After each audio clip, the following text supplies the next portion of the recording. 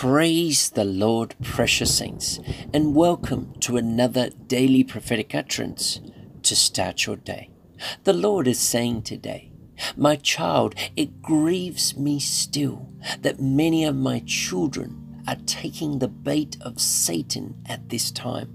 Each time he throws offense towards them, yes, he will use what people say and do to get your back up. He will use a social media post to stir up hatred. He will use anything you see on your television to stir up your emotions to bring division. Therefore, be alert and discerning, for all that you see is not all truth. And many are being played at this time with half-truths, my child.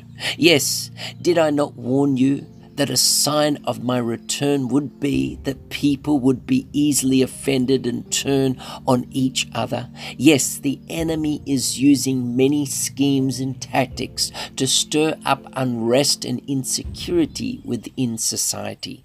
For he knows if he can divide a church, he has stopped people praying. But despite his best efforts to bring hatred and division within the hearts of man, I'm about to do something. I'm about to change the game plan.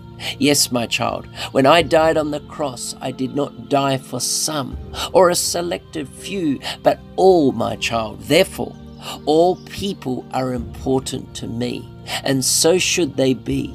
For when you love me, you will also love one another. I created you unique in my image, so that your true identity can only be found in me, and not in one race, not in one culture, not in your financial status, not in your relationship status, and not within your career, my child, but only in me. Therefore, find your true identity in me once more, and know that you were worth dying for. So despite what is happening and manifesting around the world today in the natural, my child, yes, with hatred and unrest, I am still in control. For the devil is on a leash, and as I am sovereign over the devil, he will only do what is permitted. If you will just allow me to occupy every room of your heart that has been blocked to me, then I will turn each area of stone within your heart to flesh today. So do not give any place for the devil any longer, but trust that I have all things under control. See, when the devil can't take you out, he will try to wear you out by sending distractions, as the devil shouts with joy when you stop praying, my child, for he is extremely fearful of you when you persist in prayer. This is why he is always working to promote prayerlessness within your life, my child.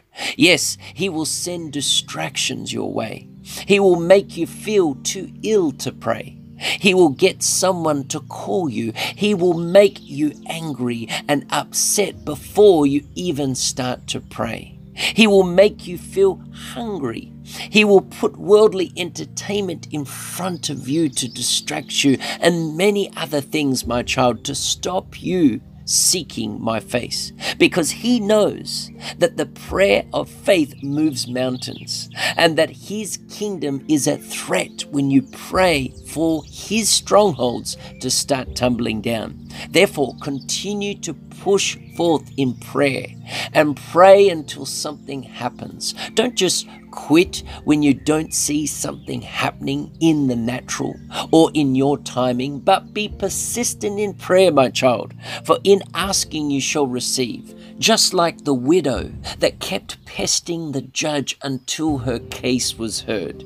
Yes, he gave in and listened to her requests. And how much more when you come before me, when you intercede before my Father, will he not give you a good thing? Yes, my child, the devil will use many things to take you off the course that I have for you. Yes, the devil smiles when believers shun fellowship. Yes, with other believers, because he knows that there is power in the agreement of prayer.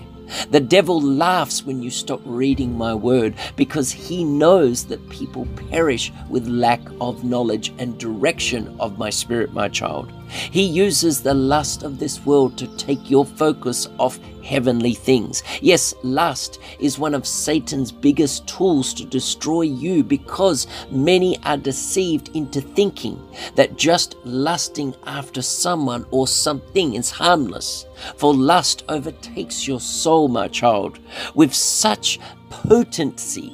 Yes, like a potent drug. He knows that your appetite for lust makes you restless, irritable, and obsessed. He knows when you covet your neighbor's goods and the destruction it brings to those being envious and jealous. For the things of this world will never satisfy your soul, my child, but are all just vanity. So, if his plan is to wear you out, then you must learn to not grow tired, because in my presence, as you wait upon me, I will renew your strength and turn that tide of the enemy's plans around. Yes, remember, I am bigger than any mountain that you may or may not be before you. Yes, I am a miracle worker, a God making the impossible possible for those that call upon my name. So whatever the enemy has meant for harm today, or whatever he is planning, I will turn it around and use for your good and for my glory, as you place that care and that fight within my hands today. Know that I am with you. Know that I am for you. Shalom. Praise the Lord, precious saints. The Bible says, according to 1 John 5, verse 14 to 15, this is the confidence we have in approaching God, that if we ask anything according to his will, he hears us. And if we know that he hears us, whatever we ask, we know that what we have is what we asked for him. Hallelujah. The Bible says also, according to Psalm 107, verse 28 onwards, it says, it reminds us, then they cried out to the Lord in their trouble, and he brought them out of their distress. He stilled the storm to a whisper. The waves of the sea were hushed, and they were glad when it grew calm. And he guided them to their desired haven. See, there is power in prayer, precious saints. So at a time where there is calamity, when there is a time of unrest, where there's a time of uncertainty, it is not a time for us to get our focus on other things of the carnal nature, but on the things of God. And that's why we need to press in through prayer and fasting. Hallelujah. When we start to fast, we take the focus off ourselves and on the flesh and onto the spiritual things that we may see beyond. But I want to talk to you about praying to our Heavenly Father. See, prayer is a personal communication with our Heavenly Father, and with an opportunity to seek his guidance each and every day. So how can prayer help you, you might say? You have a Heavenly Father who loves you and knows your needs. As his children, you have the opportunity to communicate with him through prayer. He does hear and he does answer prayers. Through prayer, you can receive divine guidance, strength, and blessings from him daily. Prayer can help you draw closer to God, receive comfort in troubled times, and know what is right from wrong. So how do you pray? While on earth, Jesus Christ taught that we should pray to the Father in his name, according to John 16, verse 23. Prayer should begin by addressing Heavenly Father and end with the statement, in the name of Jesus Christ we pray, amen. See, when praying, speaking openly and honestly with God, express gratitude and thanksgiving in and for your blessings. Acknowledge your love for him and ask for help, protection, and direction according to your needs. Prayer is not complicated, people. You can pray anytime, anywhere. You can pray out aloud, or you can pray silently. You can pray in the Spirit, or you can pray with understanding. See, with perfect confidence that God will hear you when you pray, you must have that type of faith. So how will God answer your prayers? God answers prayers in His own time and according to His will. Prayers, or the answers to prayers, often come as feelings and thoughts given through the Holy Spirit, or as acts of kindness done by others, by patience and with faith that Heavenly Father knows what's best for us. Remember, He said in His word that, you may ask for a scorpion, and He won't give you a scorpion if you ask for prayer. He will give you bread. He will give you the right things. And that's what God wants to do. God wants to expect that you do also receive what you pray for. You should work out your solutions and present your intended decisions to God. God may give you help to answer with your prayers. He may give you divine wisdom. He may give you divine revelation on an issue. But right now, as we are currently in the 7 days fasting, I want to encourage you to keep on pressing in. Keep on pressing in prayer. Maybe you've done the 63 days already, and God is saying, you know what? Another 7. Another 7. When I got up to Tuesday, which was day 1 of the 7 day, I realized that the end of the 7 days, it would make 70 days. Now, 70 is very symbolic in Scripture, because we see that after 70 years of the Israelites being held in captive, that they were released, they were returned. And I believe that we're going to return back to what God had purposed for us to be, the church, as revival is about to be poured out. Despite what is happening right now around the world, let me tell you, God is still in control, and He is going to still pour out His Spirit, but He is going to work through those that are making themselves available. They that are praying, those that are fasting and seeking God, get ready. God is about to move, incredibly, but He's got to get us ready. He's got to get us prepared, fasting, praying, removing the worldly things of this world, and the lust and the passion and everything, the lust of the flesh, lust of the eyes, and the pride of life. God wants to clean us up in this hour, if you will just allow Him to also clean you up this day. Let us pray, precious saints. Heavenly Father, in the mighty name of our Lord Jesus Christ, we come before your mercy seat this day. Lord, we thank you for the forgiveness of all of our sins as we repent to you right now, because we know that Jesus paid by Christ. It was all paid on the cross. And we thank you for the Christ who came, your Son, Jesus. Yes, help us to confess to you all of our sins, Lord. Yes, we thank you that you are a loving Father. That's right, you are a loving, gracious God. And thank you that you have offered us forgiveness and a gift of new life in you. Thank you that you have perfect love. And we thank you that your love is perfect. It never fails. And that nothing can separate us from that love. We pray that our lives will be filled and overflowing with the power of your love, so that we can make a difference in this world and bring honor to you. We ask for your help in reminding us that the most important things are not what we do outwardly, but it's not based on any talent or gift, but the most significant thing we can do in this life is simply to love you and to choose to love one another.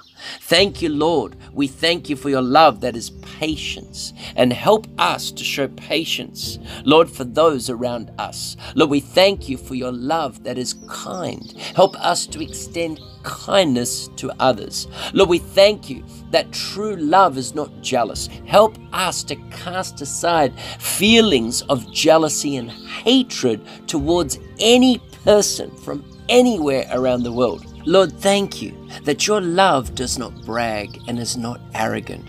Help us not to live with pride or arrogance, but to choose to walk with humility and grace. Lord, thank you that your true love does not act unbecomingly. Lord, help us to extend kindness instead of rudeness towards others. Help us to lay aside the critical tones and tearing down with our words so that we can truly walk in peace. Lord, thank you that your true love does not seek its own. Lord, help us not to live selfishly, looking only unto the interests of our own interests, but Lord, help us to look at the interests of others. Lord, we thank you today that your true love is not provoked.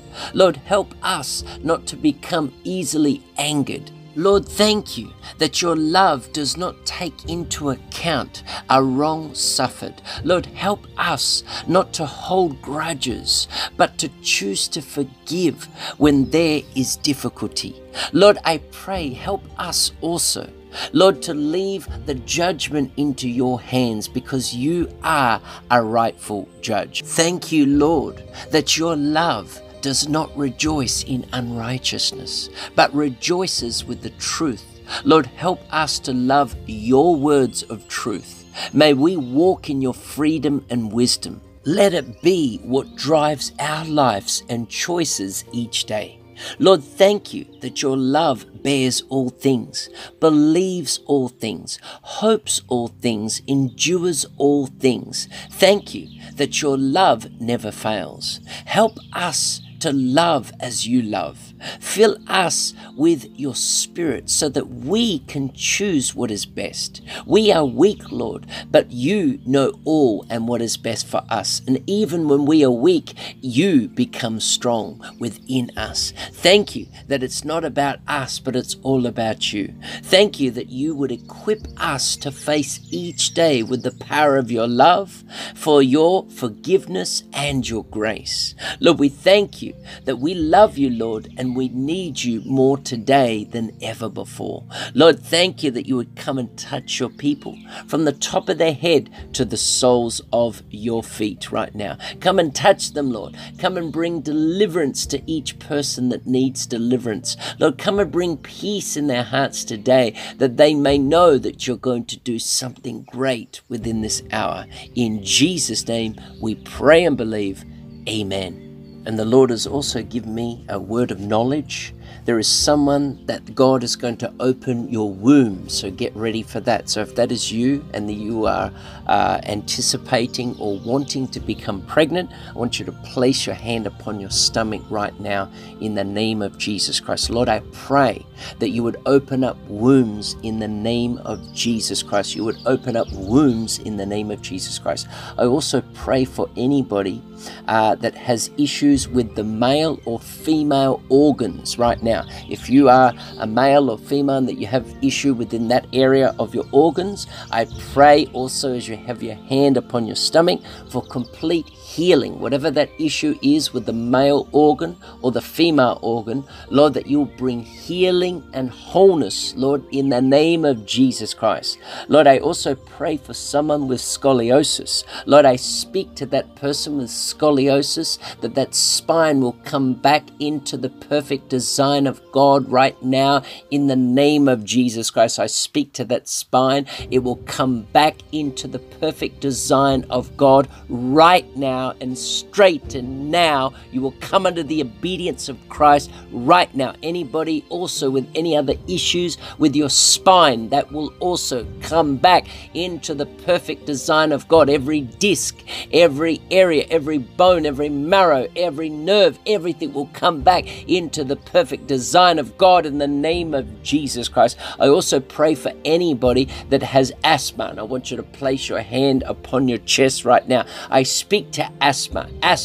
Hear the word of God right now. Hear the word of God right now. You will stand to the attention of our Lord Jesus Christ. I command this spirit of infirmity, of asthma, to come out of them right now. come out of them, come out and go back to the pit of hell right now. I command you to, in the name of Jesus Christ, come out of them.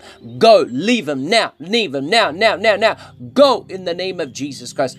Go in the name of Jesus Christ. I also speak to fibroids. Fibroids, you will also hear the word of God. You will come under the obedience of Christ and leave them right now. That fibroids will leave and everything will be brought back into the perfect design of God right now in the name of Jesus Christ. And I also speak to anybody that has an itching issue upon your skin anywhere right now, wherever that swelling is, whatever that irritable situation is, it will decrease now in the name of Jesus Christ. I speak divine healing over their skin of each person right now, that they will no longer have that irritable itching that is going on within their body in the name of Jesus Christ. Lord, I declare your healing upon them right now in the name of Jesus Christ. And any other sickness that you have in your body right now, I want you to arise and shine. I just want you to stand up.